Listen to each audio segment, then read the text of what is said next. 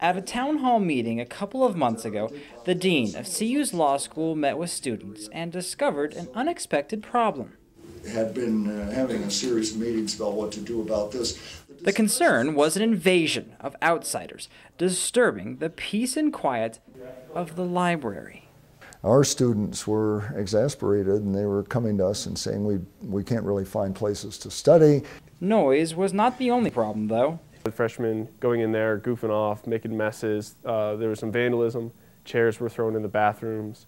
So to solve the problem, the library began to kick the undergrads out. We have restricted the first floor and the second floor of the library for law student and MBA students only after 6 p.m.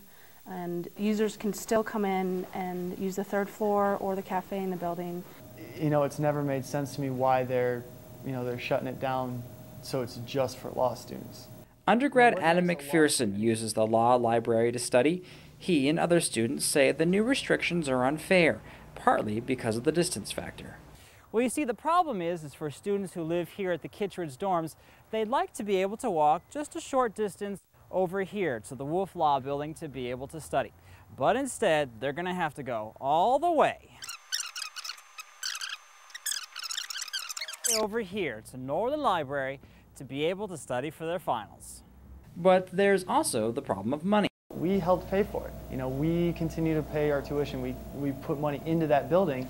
Personally, I feel like that's a building that we should have access to, especially during finals. The fact that we help pay for it is huge, but we should take pride in the fact that we have such an esteemed law school, not pride in the fact that we all get to use the classrooms. That right there seems to be where the study space debate ends. It's up to the dean of the law school and the law students to run their own building. This is a place that you're welcome to study, but we have different rules here, and if you play by those rules, come on in. Thomas Hendrick, News Team Boulder.